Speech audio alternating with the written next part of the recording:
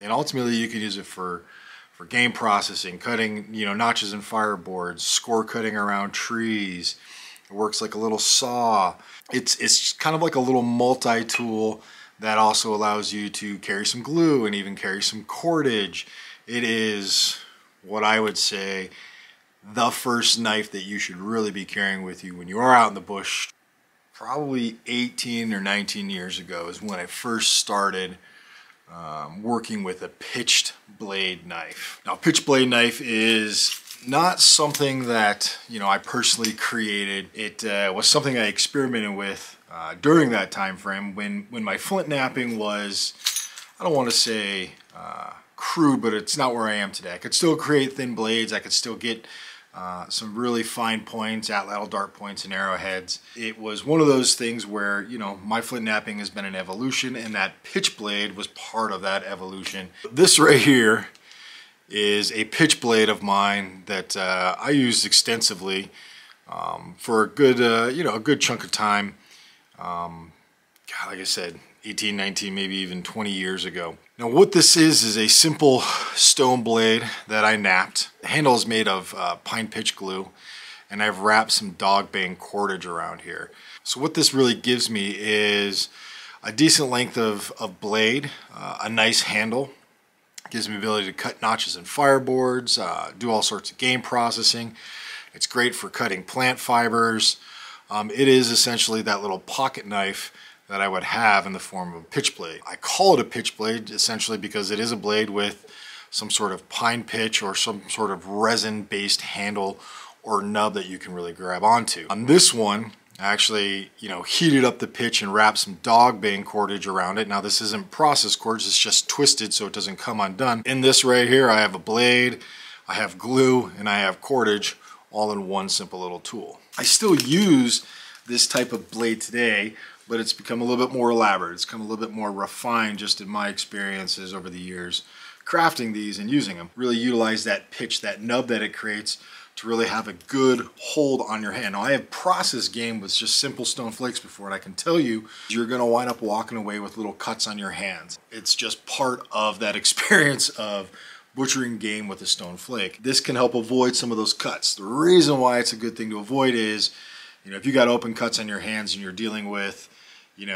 an animal's blood, it's various, liquids that are in its body, you really want to avoid potentially giving yourself some sort of infection in the hand, especially if you're out in the bush.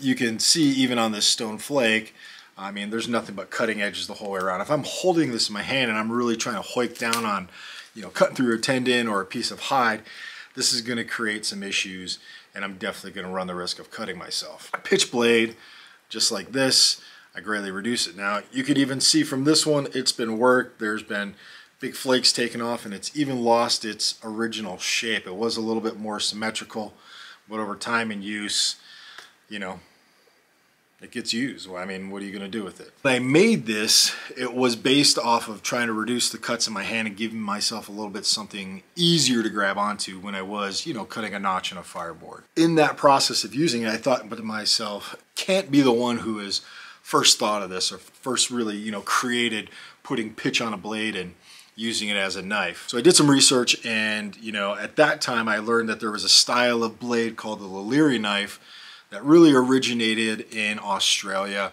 Papua New Guinea, as well as Papua, that overall region. Now this is a pre-contact knife. So I believe it was Captain Cook first landed in Australia around 1770.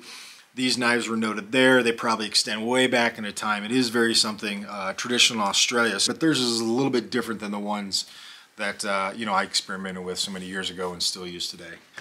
So these are Lilliri knives, and essentially it is a little bit of pitch at the end of a blade. Typically their blades have three sides. So you have your ventral side, which is that smooth side, which is indicative of a flake being removed from a core or just a discoidal flake. And then you have typically one to two other sides. So it's kind of a three-sided blade that again was, hafted, if you will, or given a handle with some sort of resin, spinifax, some of the various resins that exist in Australia. Again, this is one of those technologies that was used all the way up until pre-contact times in Australia. So, if it worked, why not continue to use it? So I've experimented with making a couple of these. They're very effective tools.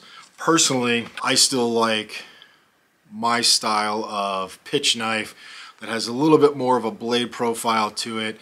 It has that resin. You can wrap some cordage around there. Just kind of simply reheat it lightly and then you can unwrap that cordage. But this is a very effective tool. I'm actually going to be using one of these in another bison experiment in the butchering process. Just a straight pitch knife, and I'll get into a bison. But I'm going to show you how to make one. Extremely easy, not a lot to it. But one of the extra benefits that I like to say to using a pitch knife is that you can have a blade. And this is a blade I used recently in a kind of a stone saw sort of example. This is just a simple blade. It works great for cutting. One thing, as I was cutting this piece of wood in this video, I could feel these sharp little teeth and edges just digging into my hand. I thought, why didn't you wrap some pitch on there and give yourself a little bit more control? More importantly, with the pitch, even though this is my blade, I want it small, I want it compact, I can't extend the blade, I can extend the knife out by taking that pitch and drawing it out maybe a ½ inch behind it, giving myself a little bit more of a handle.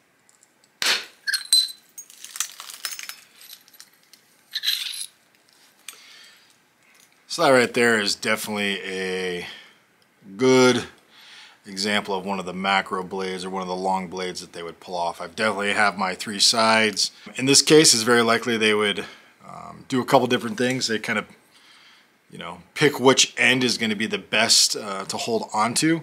Just by looking at this, I would say I would probably pitch right here because it's a little bit thinner. One huge cutting edge right here. Nice elongated blade like this, that's what a lot of those Illyria knives are based off of. How I like to make my actual pitch blades is actually napping out a bifacial form like this, giving it some nice worked edges, giving it that pitch handle. Don't get me wrong, this is still a great tool to butcher with, but having that little handle on there is just going to give me something else to grab onto.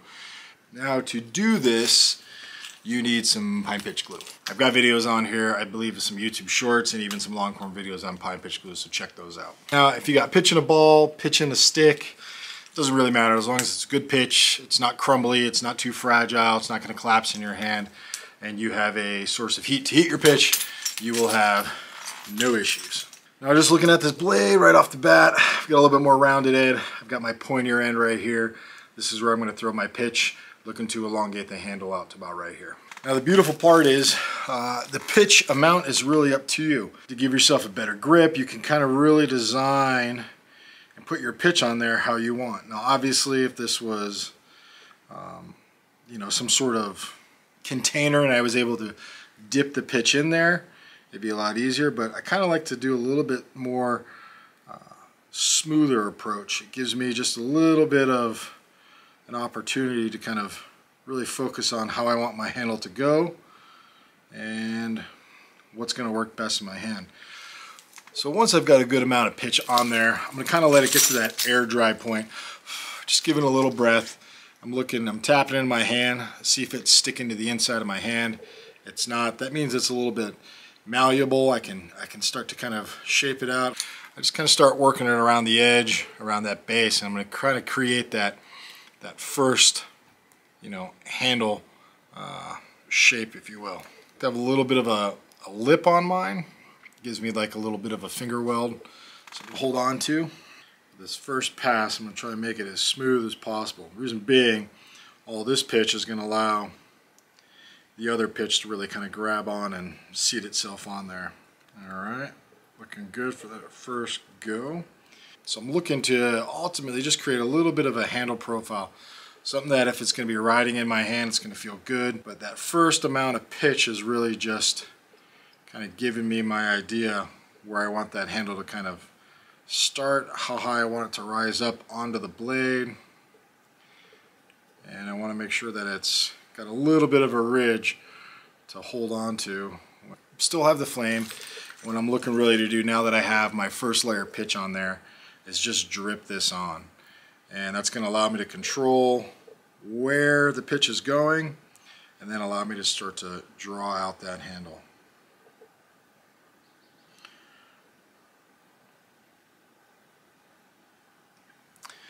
Alright, little funky shape on there. Obviously, this is going to be a lot easier if I'm dunking it in something, but, you know, containers, what are we going to do with them?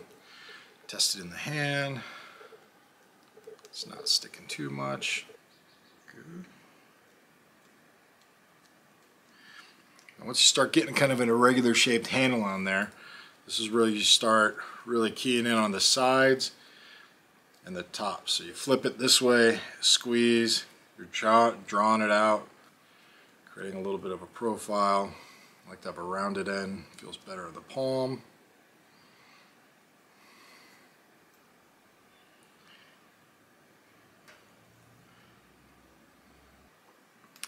Once I've kind of got a general kind of following profile, I'll come back with my thumbnail and I'll just push a little bit of that pitch back, give me a little bit more of a ridge. Just makes it a little bit easier to hold on to. Perfect. It's looking good. Alright, so we'll let this guy dry now. We want to make sure that it's going to dry exactly in the shape that we want it. And mine's got that little bit of taper. And my blade actually ends about right here in the pitch, but I've extended it all the way out and give myself a little bit longer handle. All right, and when everything is said and done, you have a great little handle for your blade. You have a pitch knife. Now, one reason why I think this is a smart thing to carry with you. Imagine, if you will, in the craziest of circumstances, you have to craft some sort of, you know, atlatl or some sort of thrusting spear. With this style of pitch knife, I already have all of the mechanisms needed. Literally, I could take a spear, cut a notch in it, heat this up right over a fire, jam it right in that half point, and I now have the ability to take what once was a knife and turn it into a spear. If I have cordage around here, like I have on my old one, I could take that cordage off, use it as a binding in conjunction with the pitch that's actually on this blade, and I have a pretty reliable means of adapting a pitch knife into a thrusting spear, an atlatl dart, you know, force shaft or a fixed point on an atlatl dart.